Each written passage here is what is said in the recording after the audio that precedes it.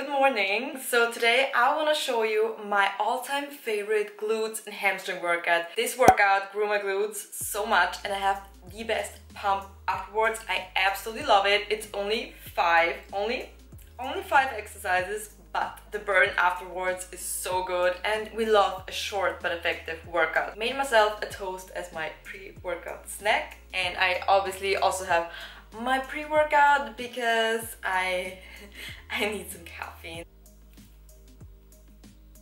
I like to start every glutes and hamstring day with hip thrusts. The reason why I always did it as my first exercise is because I wanted to have my heaviest lift on my hip thrusts. So if you have an exercise where you want to lift your absolute heaviest, maybe deadlifts or squats, whatever exercise it is, you need to do this exercise first because that's when you have the most energy. So that was the reason why I always started my workout with hip thrusts. I would say at the moment it's more because I really do hate hip thrusts and I am glad when it's over. I do not like leg days, but when my hip thrusts are done, I am a more calm person and I'm always so glad when the hip thrusts are done, out of the way. Next exercise. I'm doing them on the Smith machine today, and the reason is I started doing them on the Smith machine because I didn't have a lot of time in the morning because I was going to the gym before work. And setting up hip thrusts with the barbell,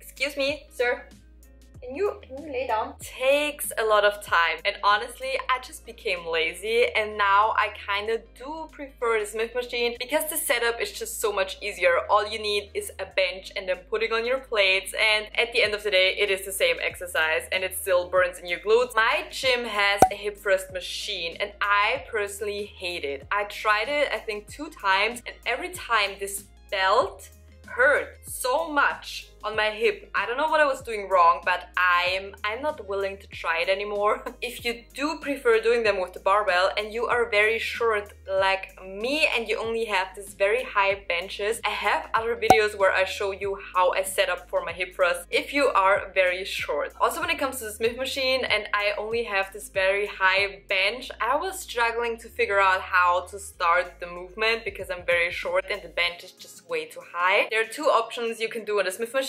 One thing is you can use a plate to sit onto the plate so that you're higher up, or what I like to do is I just start with my shoulder blades on the bench and then just lift it up. That's the easiest way I like to do. Maybe everyone does it like this and no one thinks about it, but I do think about it and I was struggling in the beginning, okay? Maybe because I'm short, maybe because I'm stupid, I don't know. When you're doing hip thrusts, make sure that you have a 90-degree angle with your feet, pointing your toes a little bit outwards, and also making sure that your chin is tucked and that you're not up in the air when you're squeezing on top, and make sure that you squeeze on top of the movement because this is pretty much the hardest part of the entire movement. Squeeze for a moment. I usually like to do 1 warm-up set and just see how I'm feeling that day and then increase my weights. Especially with hip thrusts and especially on the Smith machine, I like to go until failure because, you know, nothing can happen, you can't hurt yourself. So pretty much go until I cannot lift the bar up anymore, and then I'm like, okay, done. Next we have a barbell RDL. I personally do prefer the barbell when I'm doing RDLs, but I also like to switch it sometimes for dumbbells. But I feel like when I do it with the barbell, I can do more weight and I feel like I can just hold it better than 2 dumbbells. Probably do it 90% with the barbell, and then sometimes when I'm like, I'm feeling like doing it with dumbbell today, then I'm switching it. I always use lifting straps. You don't have to if your grip strength is strong enough. I envy you, but my grip strength is so bad. I used to always feel bad for using them, but now I just accept it because without the lifting straps, I just cannot lift the weight that I can lift, you know, because my grip strength is just so weak. I highly recommend using them if all you can focus on is how you hold it and it's like almost falling out of your hand. The same goes for all the other movements like barbell rows, lat pull down, any exercise where you feel like you could lift more but you just cannot hold it with your hands, you know what I mean? If you're struggling with RDLs, I would start by only using the barbell and work your way up with the weights. Start by pushing your hips back. I always imagine like being pulled back. You can also do this standing against the wall with dumbbells to get used to the motion. I also like to focus on my heels, like having this pull in your heels. You can also remove your shoes if you feel like you have a better stance on the floor. I don't like to go very low with my RDLs because I feel like when I go too low, I always can feel my lower back, then I can feel it's taking over, and I want to feel it in my glutes and not in my lower back. Biggest tip for the glutes with RDLs is to really slow down the movement, really feel the movement, and when you are down, make sure to pull up with your glutes again. This is for me the biggest game changer when doing RDLs. I usually like to do 3 sets for 8 reps, and I start off with a little bit of a lighter, I would say moderate weight. It's not a lightweight. For me, a moderate weight, and then I like to go heavy. Next exercise is Bulgarian split squats, which I honestly also really don't like. Sorry for the bad lighting and sorry for the angle. I just couldn't make the lighting and the angle work. I don't know what was happening. Bulgarian split squats. I always used to do them with 1 dumbbell. Now I like say it's a weird dumbbell. Now I like to use 2 dumbbells, and for the past few weeks I was actually doing my Bulgarian split squats on the Smith machine as well. And let me tell you, I am torn. I'm not sure what I prefer. I've always done it with dumbbells, tried it with the barbell once, never again, absolutely hated it. But with the Smith machine, I really liked it. What I really liked about the Smith machine is that you don't need so much stability and you can really focus on the movement. I can also take more weight on the Smith machine than I can with the dumbbells, which I really liked. But then I was like, I want to try it with the dumbbells again, and honestly, I'm not sure if I like it. I could really feel that my stability wasn't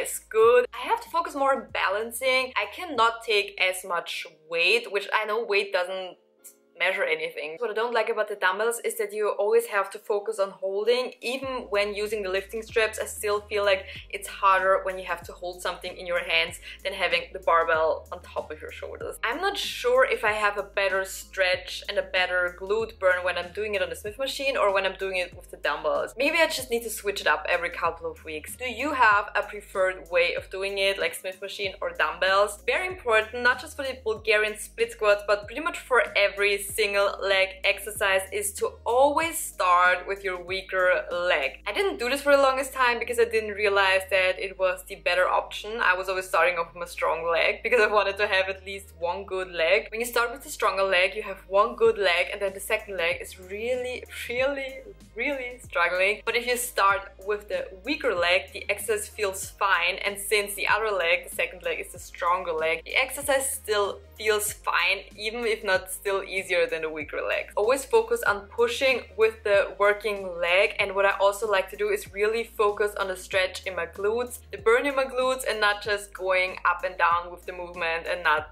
really feeling it in my glutes at all. Then for the last exercises, I like to do a superset, and this is my all-time favorite superset on my glutes and hamstring day, which is lying hamstring curls and hyperextensions. If you don't want to do the lying hamstring curls, you can also do them seated. What I like to do with this movement is to really push my hips into the machine, making sure that my hips are not just swinging around just because I want to lift a heavier weight, really making sure to push it onto the machine. And then when you are at the top of the movement, make sure to hold it for a second, like just for a moment, and then going back down. I really love the burn in my hamstrings, and it's gonna burn even more when you're doing the hyperextension right after. When it comes to the hyperextensions, you can do them for your glutes and for your back. I'm never sure how far you should go up for either of them, so I just do them until I feel the most burn in my glutes and then go back down again. For a more glute focused hyperextension, you can also arch your back, you know, be more like. I feel like if I go too far up, I can feel my back because it's also, you know, a back exercise. But yeah, also with this exercise, I really like to push my legs into the machine and making sure that I'm pulling through my hamstrings and through my glutes. I absolutely love this exercise. I love it so much. It burns every time. It burns so good. That was my best glutes and hamstring workout. I hope you enjoyed. I hope it was helpful. Please subscribe if you want to see more workout videos and food related videos, and give the video a like if you enjoyed it. And other than that, thank you so much for watching, and I hope to see you in my next video. Bye!